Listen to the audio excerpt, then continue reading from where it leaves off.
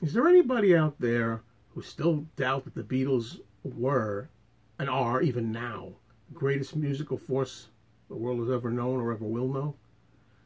Well, right now, in 2019, in early October of this year, we find out that their new 50th anniversary Abbey Road re-release for an album that was released 50 years ago and a band that's been defunct for 50 years ago and two band members have passed away is now #1. That's #1 on the UK album charts.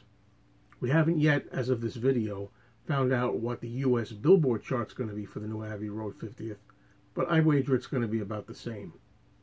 Now, I want to quote something here for those people out there, and there are a few people who believe this, who believe that, you know, the Beatles are so from yesterday, and they're so your dad's or granddad's music.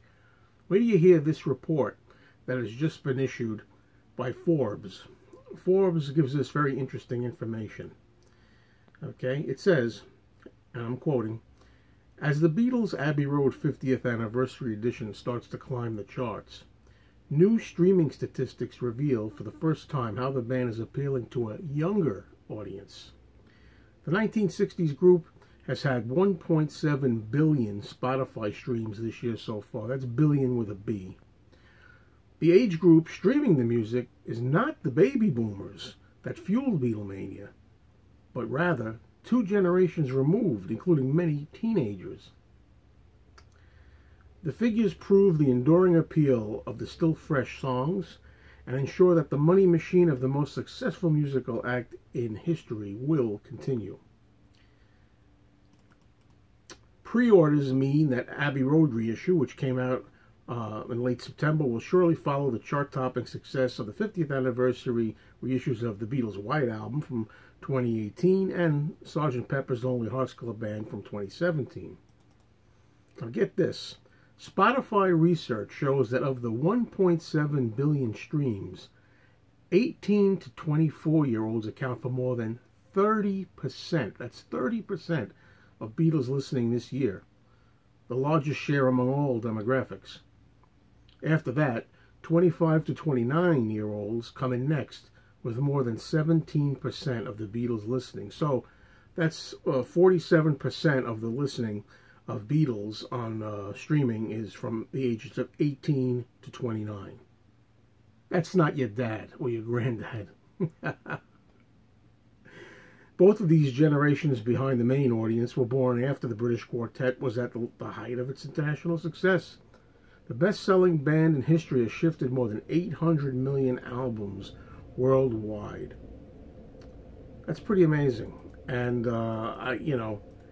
I've always said that the appeal of the Beatles is that their music is timeless, that newer generations continue to discover them all the time. Oh, sure, if you walk down a high school, your average school, many people won't even be able to name all 4 Beatles. Many kids are not really interested.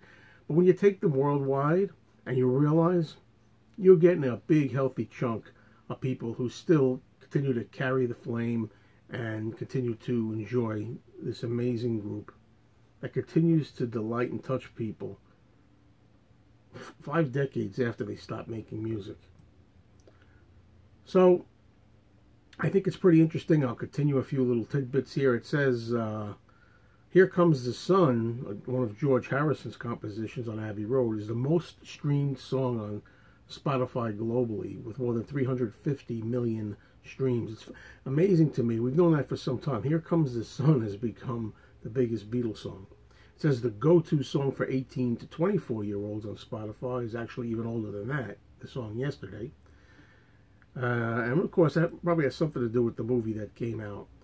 But Spotify also says 25 to 29-year-olds chose John Lennon's Come Together, also off Abbey Road.